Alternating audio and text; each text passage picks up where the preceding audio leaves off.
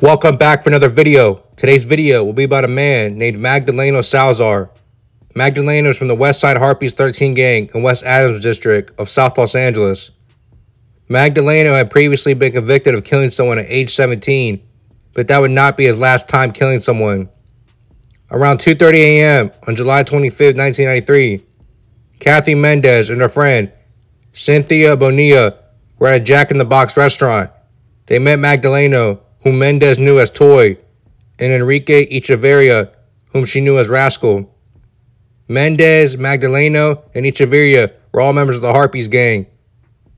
Magdaleno drove the four of them to another restaurant, the Yoshinoya Beef Bowl, at the corner of Figueroa and 30th Streets. The Beef Bowl was on the fringe of Harpys territory and was sometimes frequented by other gangs. Mendez, Salazar, and Echeverria were the only Harpys gang members present in the Beef Bowl. Salazar was wearing a white t-shirt and Echeverria a black one. Mendez heard the men say they needed to take care of the neighborhood and should not be caught slipping. This meant they intended to control the Beef Bowl as gang territory and not be caught unaware by rival gang members. Two people were approached in the Beef Bowl that night and hit up by gang members asking where they were from, a way of seeking their gang identification. Arnold Lamus said he was eating with two friends when some guys came over and they hit us up. The man doing the talking was wearing a white t-shirt. Lamus told him that he and his friends were a party crew, meaning a group that hung out together and went to parties. The man in the white t-shirt threw out the name Harpys, to which Lamus responded, "It was cool because I didn't have nothing against nobody like that." While Mendez waited in line of customers, Salazar and Echeverria left the restaurant and stood just outside. As the doors opened, Mendez heard Salazar tell Echeverria to get the cuete, a slang term for a gun. Echeverria retrieved something from the car and put in his waistband. Mendez then saw a man walk past the Beef Bowl. He was shirtless, had a cast on his leg, and to Mendez, he looked like a gang member. Salazar and Echeverria confronted this man in front of the Beef Bowl and began wrestling with him. The front of the restaurant was glass from the floor to ceiling. Mendez heard gunshots and saw Salazar shooting in the direction of the cafe next door. She threw herself to the floor. There were a lot of shots, maybe 8 or 9. Salazar and two fellow Harpys were visiting friends when they saw a neighbor leaving the apartment building. Believing he might be a drug dealer who had money, they decided to rob him when he returned. The victim was shot and killed in the hallway.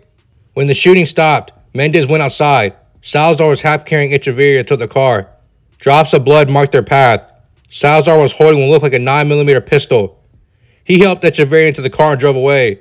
Mendez went to the cafe next door, where the man with the cast on his leg was lying face down. There was a lot of blood.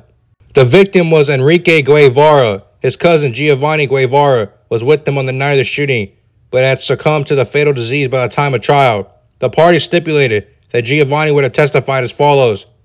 When he and his cousin went to the Beef Bowl, Enrique was not wearing a shirt and had a cast on his leg. Enrique parked the car in front of the other cafe. As Giovanni entered the Beef Bowl, he saw two gangster-looking guys. Moments later, he heard gunshots, but did not see who was shooting. He was told his cousin had been shot to death. Sabino Nungare, a Harpys gang member, testified that around 3 in the morning in question, Salazar knocked on his door and told him that Echeverria had been shot. Nungare went with them to a hospital. As he helped Echeverria into the building, Salazar drove away. Echeverria had testified in the Harpys' defense. He told the jury that he had shot and killed Guevara, had been convicted of the killing, and was currently in prison.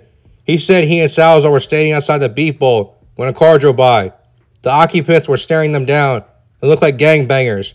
Echeverria went to his car, retrieved his gun, cocked it, and placed it in his waistband. The other car parked and the passenger went inside the Beef Bowl. Salazar followed him inside. The driver emerged shirtless and appeared to be under the influence. He produced a .25 caliber automatic and said something to Echeverria, including the word Trace, which Echeverria took as gang reference. Then the man began shooting. Echeverria said he was shot 3 times. As he reached for his gun, his assailant came closer and shot him 3 more times. Echeverria grappled with the man and fired all 14 rounds in his clip as the two wrestled. Echeverria fell on top of his attacker.